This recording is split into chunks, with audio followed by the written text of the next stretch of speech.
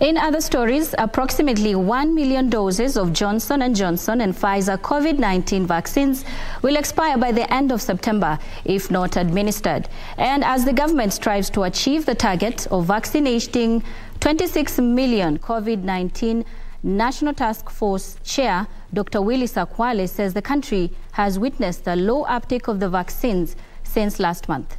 Zainab Said reports. According to the Ministry of Health, COVID-19 vaccine uptake continues to decrease gradually from 100,000 people daily initially to about 15,000 people every 24 hours.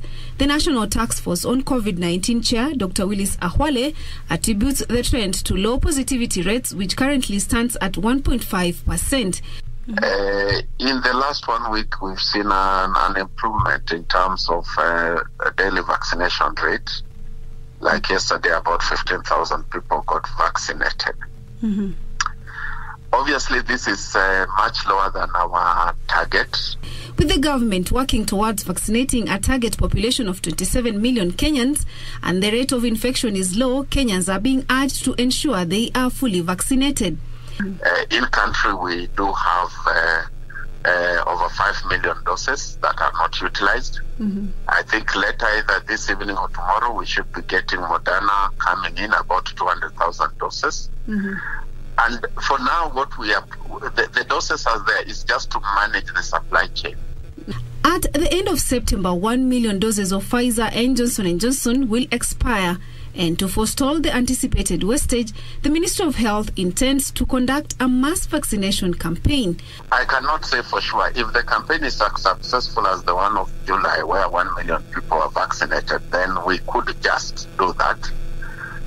In terms of planning, we want to minimize, but we cannot rule out no expiries at all. I'm here to get my first shot today. I decided to come because I kept pushing it forward. I actually see the importance of having the jab for my own personal protection for my family, and like elderly people that I interact with and all that. Yeah. Today I've actually come because like the opportunity has been brought to me actually. It's not that I've had the opportunity to go for the jab. Yeah, so being in the streets and everything, it's created the opportunity for me to have the jab today. As of Thursday, August 30th, 2022, a total of 21,124,488 vaccines had been administered across the country. Nairobi County leading with the highest number of fully vaccinated adults at 1,600,406, followed by Kiambu County at 594,948. Tana River has the least number of administered vaccines at 16,614, followed by Isiolo at 17,552. In the last 1 day, 13 people tested positive for COVID-19 from a sample size of 848.